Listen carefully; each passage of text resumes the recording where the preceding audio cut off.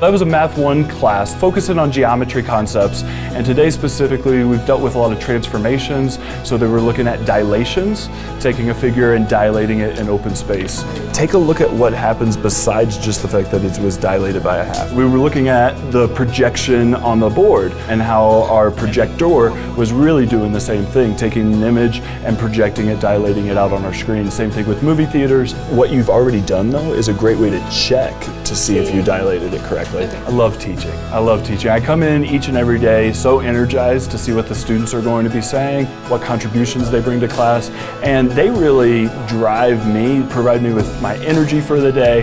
Freshman year and high school years are those opportunities for them to develop their sense of who they are, what values they have and morals, and also what they're passionate about. And so it's really fun for me to kind of guide them along that path.